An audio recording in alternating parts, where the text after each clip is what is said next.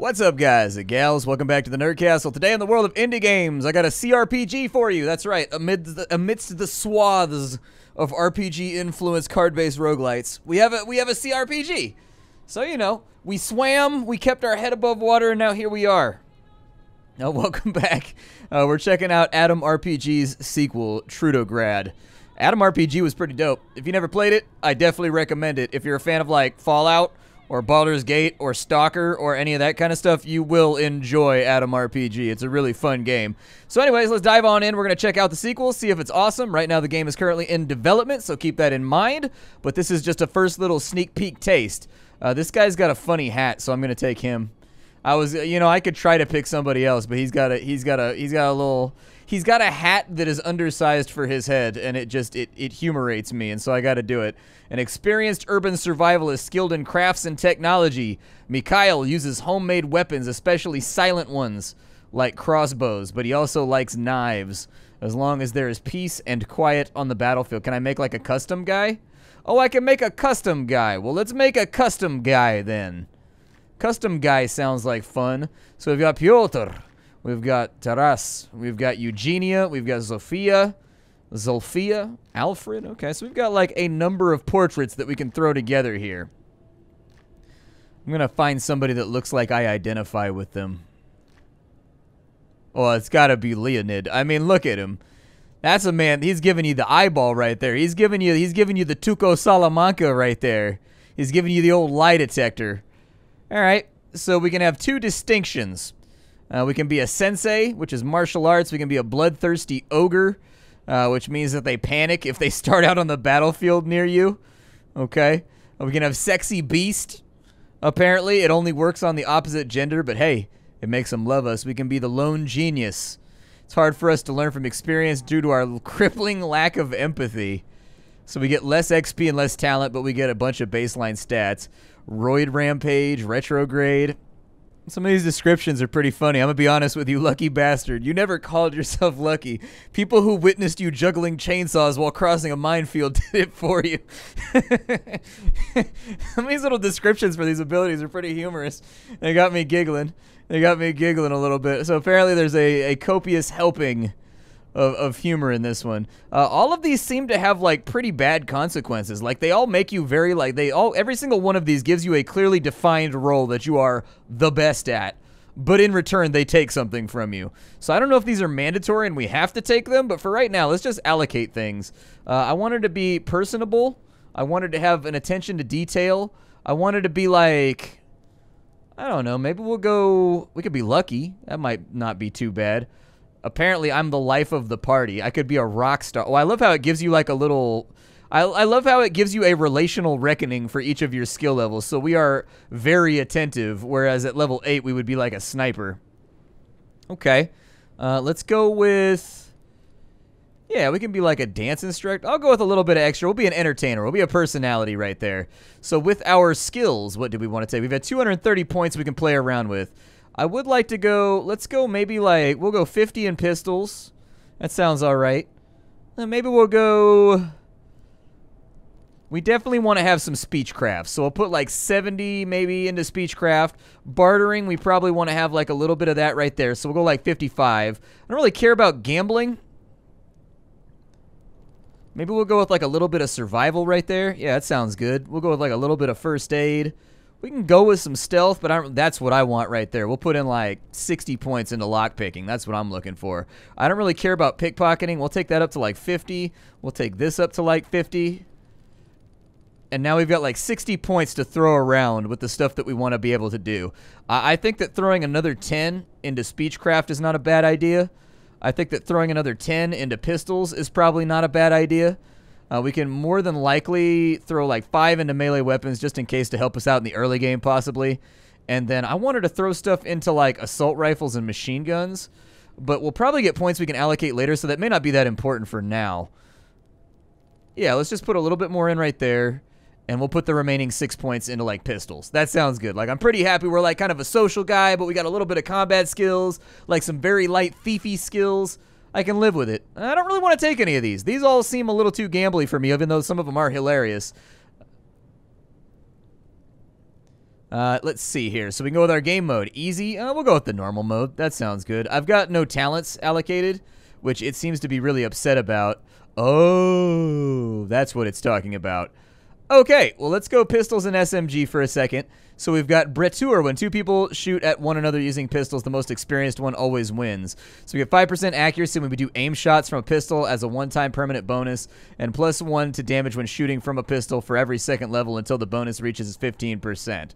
Talent works retroactively as if taken on the first level. Or we can take submachine gun fan. I'll go with that. That sounds alright. So do I put more points into it?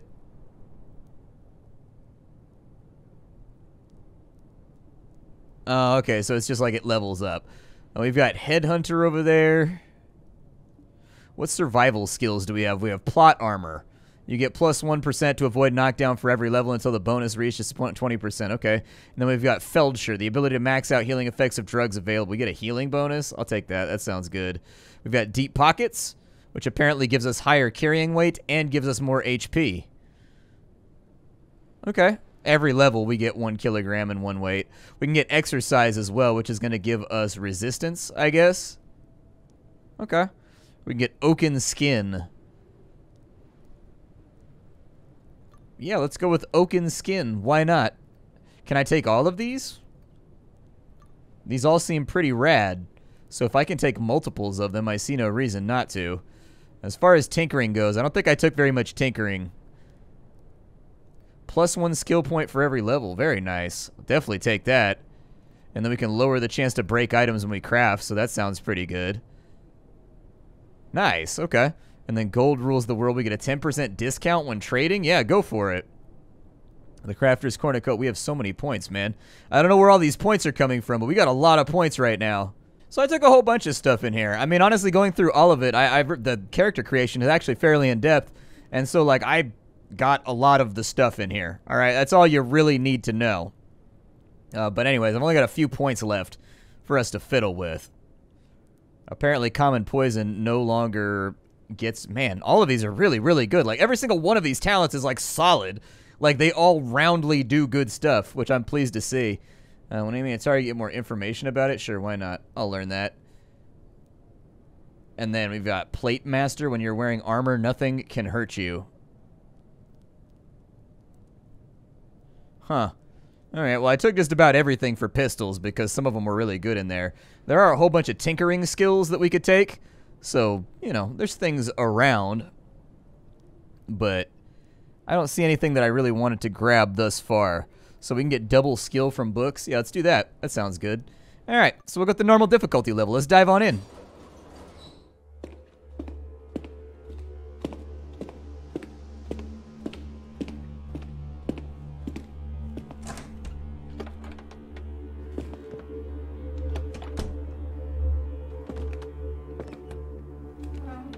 Attention, Major. Everything you are about to hear is highly classified. We choose you for this briefing due to your activities in the Central Waste 2 years ago. The information about the asteroid you delivered upon return from Krasnoznamenny greatly agitated the Central Command. Our science teams did not reach a solid conclusion, but all of them agreed that the potential impact of the asteroid would be devastating to all life in the wastes. This is why Central Command organized a special research group with the goals of studying the nature of the problem and finding possible solutions. For the last 1.5 years, the best minds of Atom worked on this problem. Now it seems that, despite the current state of science and technology in the wastes, a solution has been reached. East of the Central Waste and our base of operations, there is a city called Trudograd. Once it was home to a special strategic manufacturing facility, the Inverter Factory, which was ran by a certain Professor Goryachov. As you know, Trudograd survived the war much better than most cities and towns of our motherland. Thus, it is possible that the facility still stands or even operates, protected by the city walls. This facility is very important to our cause. Before the war, it was used to manufacture an experimental electromagnetic propulsion device, the RR-1 railgun. According to top-secret documents we uncovered during our research, this invention of Professor Goryachev was able to deliver special polymer-based projectiles straight into Earth's orbit, or even further into outer space at tremendous speeds. If this information can be trusted, this device might just happen to be humanity's sole chance at destroying the asteroid before impact. Your mission is to venture into Trudograd, find Professor Goryachev and scout out the inverter facility for any traces of the OR-1 railgun. If the propulsion device will be found, we will take it from there, securing and transporting it to HQ for further study and usage against the asteroid menace. Good luck, Major, and let there be Atom.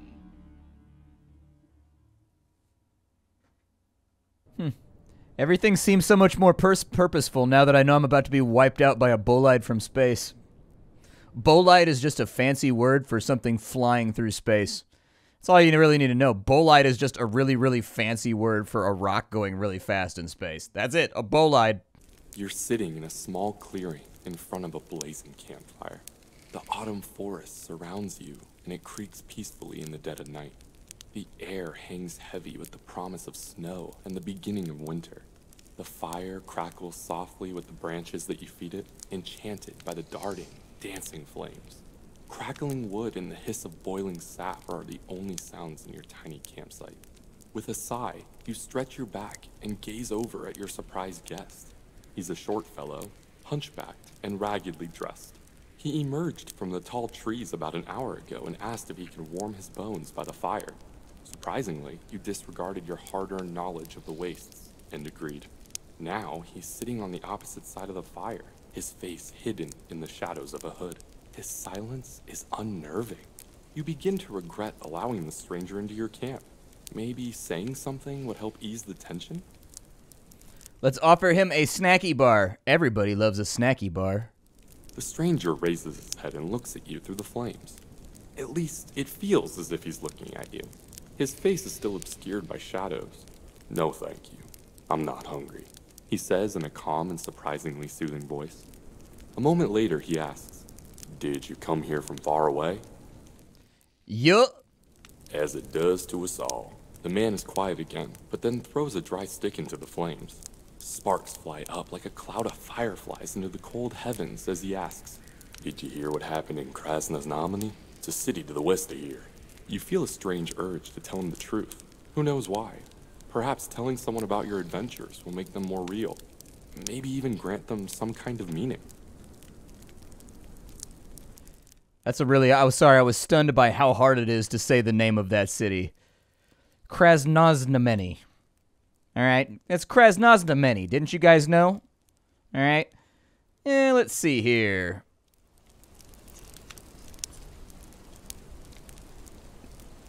I've heard the saying, how much suffering can one world endure? Makes my heart ache to think of it. The stranger tugs at his cowl and sinks down into his ragged clothes. I suppose, with a turn of events like these, Dan's factory gang in that sweet little village of Otradnoe are also doomed.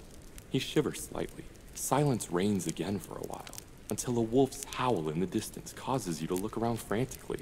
Danger lurks in every corner of the wastes, and it pays to be cautious. Why, then, did you so calmly choose to share your campfire with this odd fellow, a man you know nothing about? As if reading your unsettling thoughts, the stranger speaks again. And what happened with that trading hub, Paragon? Do you know?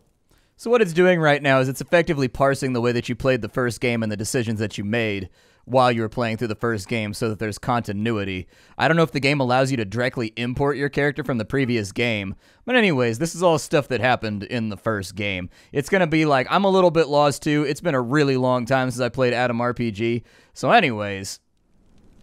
Glad to hear not all is lost in that corner of the wastes. The man stretches his arms up as if to pluck a low-hanging star. Tell me, who did you share your travels with back then? I know it's kind of a personal question, but indulge me, please. The man nods and again gazes down into the fire. You take a drink from your water flask and hold it out to share. He shakes his head no. 5 hard minutes of silence follow until you've had your fill of waiting and guessing. You lean forward, Focus exactly on the darkness within the man's cowl, and in a stern voice, ask. He's going to take his hood off, and it's going to be me with a shocking look on my face. Like, you know, in, like, Beauty and the Beast, when the Beast turns back into, like, the prince at the end, and he gives you that really, really weird look, like, straight at the camera. That's how it's going to be me looking at me with that look on my face. Over the years, people have given me many different names, your guest states without emotion. But isn't it true that names, like other words, have no intrinsic meaning? Words are senseless, unless living people recall them and give them purpose. Thus, when we meet again, I will once more become nameless. Of its own accord, your companion's hood slides limply away. But its absence reveals not a human head, but a glowing, undulating sphere of crimson fire. A deadly star. You yelp aloud, for a moment willing yourself to run, but already the night has vanished, dissolved in the haunting red glow. Never again shall you be able to hide from the invisible gaze of your nightmarish guest.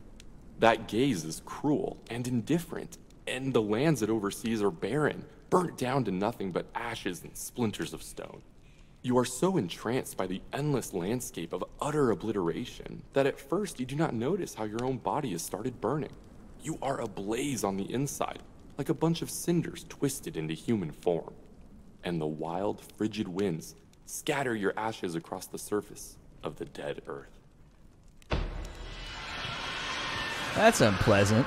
I thought I was going to have a nice, amicable conversation with an asteroid, and instead I got burned up in soul flames.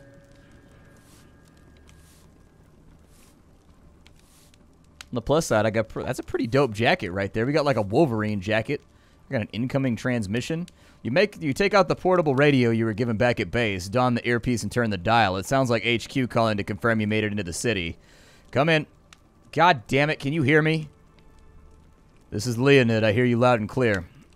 This is Vasily, the communications specialist. What the, Static. Alright, now it's working. This is communications specialist Vasily, 2104. You read me? Over. Loud and clear. We have contact. Hey there, Leonid. How's it going? You in Trudograd yet? Over. Yep. Here. Instead of a reply, the radio produces another storm of white noise. You take the earpiece out and listen at a distance. It dies down and you get a few more words from HQ. Not gonna lie, I couldn't make out any of that, but I hope you're doing great. Be careful out there, alright? Nobody can look at Krasnoznameni without tearing up after what you did to it. Please don't destroy Trudograd too, okay? Over.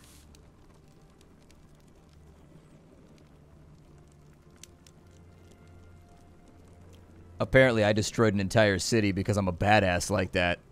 Apparently, I've taken a duffel bag. Let's take a look around. The graphics definitely look a lot... Ooh, there's my hat right there. Definitely going to need that. Absolutely going to take that with me. What do we got right there? An empty... Damn, I thought it was going to be like free beer. What did I do? I need to pick this lock in order to grab a key for another lock. Fantastic.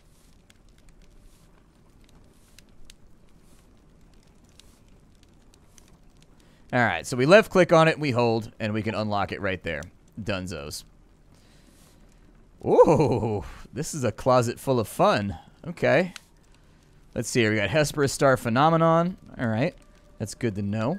And then we've also got ourselves what looks like a room key, so I'll take all, yeah, just take all of it.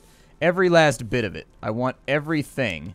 Alright, so let's go to our inventory, which if I recall is right there, and I will go, bye-bye. Oh, put that right there. Alright, do I have to lock and load it or anything, or does it just do that on its own? Alright, so for right now, we're rocking out with our gun. We got our pistola ready to go.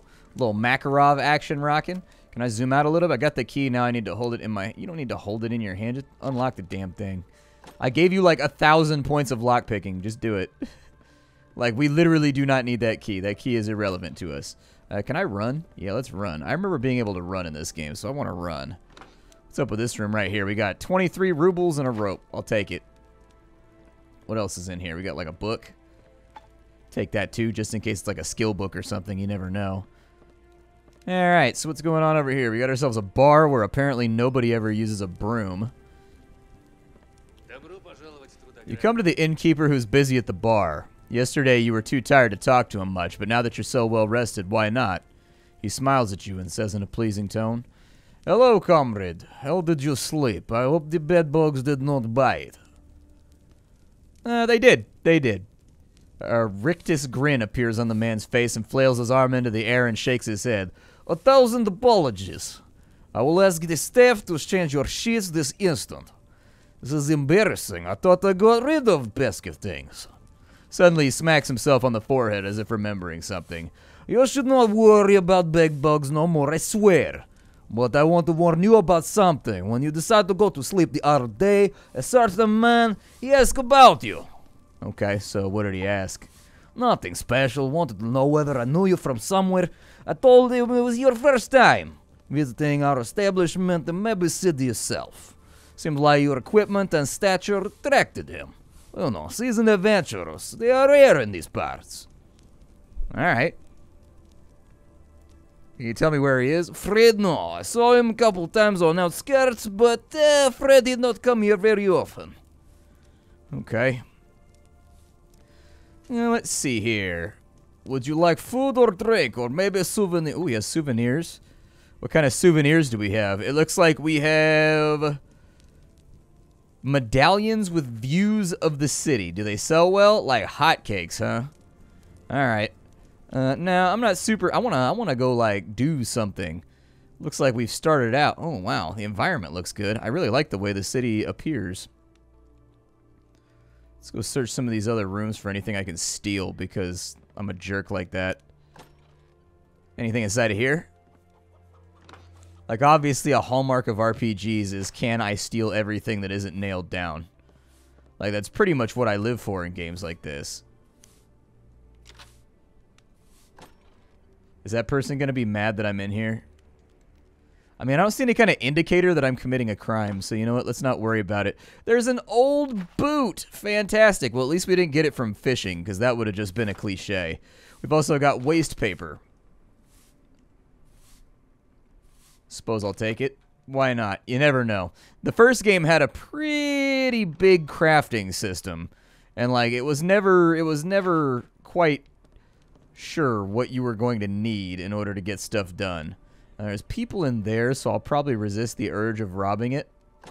Just feels unnecessary, you know, when there's bystanders. What is that? A svinchatka?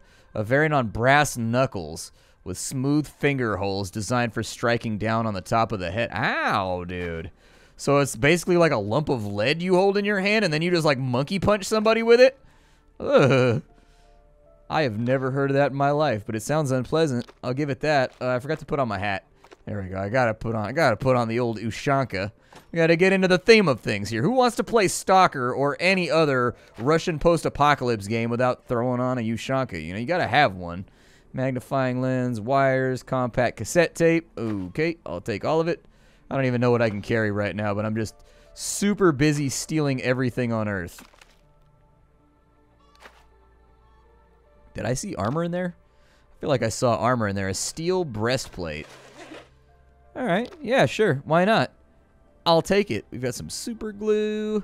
I don't know if I need the AK, nor do I think that I'm strong enough to utilize the AK. Dude, I can rob the innkeeper. That's kind of an asshole-ish move while he's sharing his home with me, but you know what? I think that's exactly the kind of depravity that I'm willing to stoop to. Let's go for it. A couple of shotgun shells. No clothing, no undies, no socks. Just 4 bullets. Alright, nobody knew that I was here. Nobody's upset with me. Nobody knows that I'm a thief. We just do what we want to do, and we live with the consequences later. Let's go outside. I'm assuming somebody's going to walk up and be like, Sir, sir, I recognize you. And then they're going to tell us to come do something, because it's an RPG, and that's what always happens. No? Well, color me surprised, my friends. Color me surprised. I don't see anything lootable in here. Well, there's a bit of wood right there. And a bottle, but I don't think that that's immediately important to our adventure. There's Shaq over there. I don't think we're gonna do it. I do wish I could zoom out a little bit further. I'm a big like maximum zoom guy. Who are you? What's up? What's up with you? And what do you do? A sweaty, apple-cheeked man is staring at a magician performing tricks in the street. Anticipating that you're about to speak, he turns and says, "What do you want? I'm kind of busy here, so make it snappy." What you looking at? The show. What else? Come on now. Something else is bothering you. Tell me. He opens his mouth as if to answer, but shakes his head and mumbles. There's nothing bothering me. Damn, look. I'll tell you later if the timing's right, okay? Alright, sure, man. Apparently, I'm not as good at speechcraft as I thought I was. The mysterious gray-haired man is skillfully juggling an entire deck's worth of cards in the air. The trick is so beautifully executed that it leaves you stunned. As you come closer, he shoots you a piercing look and assembles his cards back into the deck. Then, without looking, draws 4. He shows you they're all 10s and pats his pocket. Mute Trickster is clearly telling you to show you a special trick for rubles. I don't have any money, so... I don't even have food right now, so I think I'm going to resist the urge to give up my hard-won rubles that I stole from another guy. There's a cozy campfire. We could make some food here if we wanted to. Okay. I don't have any canned food, I don't think, do I? What do I have in my inventory right now? I have an antidote, so I have a big jar of red serum just in case. Toilet paper, I can wipe my ass. That's more than my local supermarket has, so I'll take it. Apparently the post-apocalypse is better stocked than real life. Go figure. Isn't there anyone who can help us? I shall help you, pink-clad madam.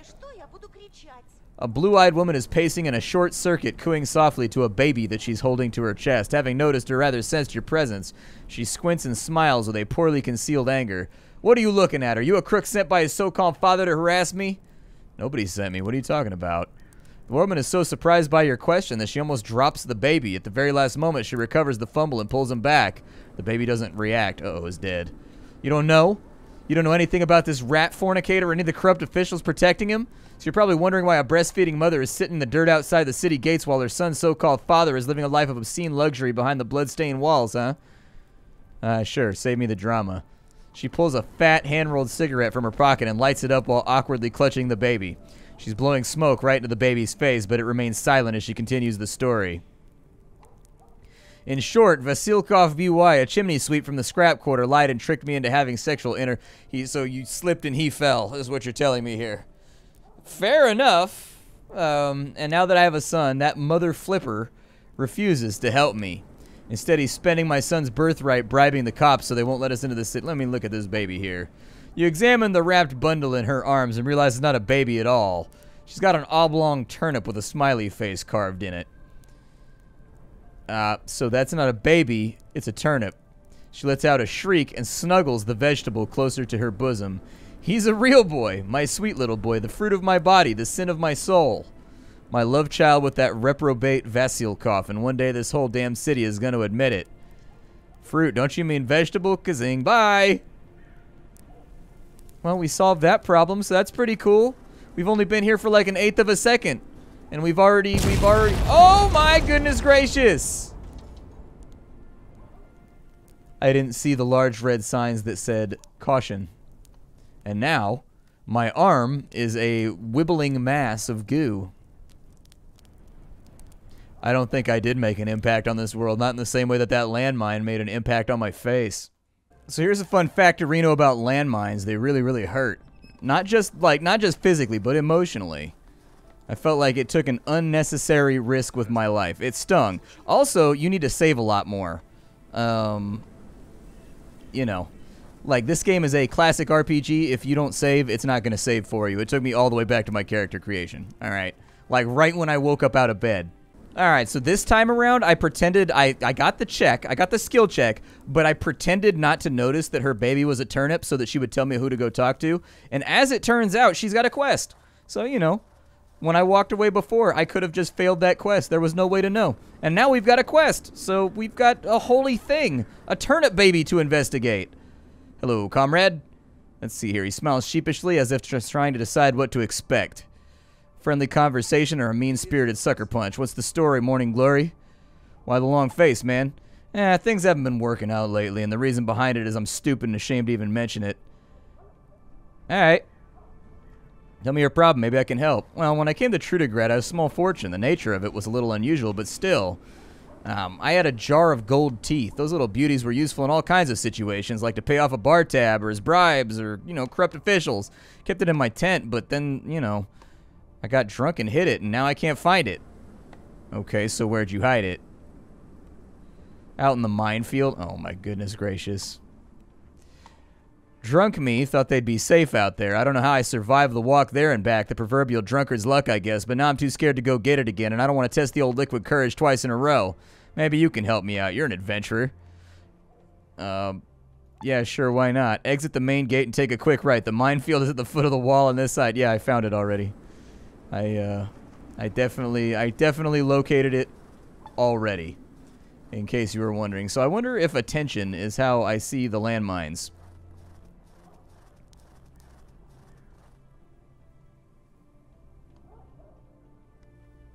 I don't really even see where it might possibly be. There's no, like, interactable spots over there. Minefield, I should watch my step. Yeah, I don't see anything that indicates a mine is in the area, though. That's the concerning part. Maybe I can go around up here and, like, sneak my way in. Maybe. But even so, how badly do I want to get blown up for a set of teeth? Oh, they put a landmine in front of the caution sign. So, like, I'm going to go head out on a limb and say that, like, we're probably not going to find these teeth. There's, like, nothing interactable in here either. That's the other concerning part, is if you hold down Alt, everything lootable turns green. So there's, like, nothing to really loot inside of here. I think the game is just kind of being a dick. Like, I think it's trying to murder us, is my best guess. Like, if I had to hazard and just, like, kind of be like, hey, are you trying to kill me? I think the answer would be yes. So anyways, we can check our journal or whatever. Maybe see if there's something going on inside of there. That's our save load menu. Where the hell is our journal at? It's the J key. Who would have known?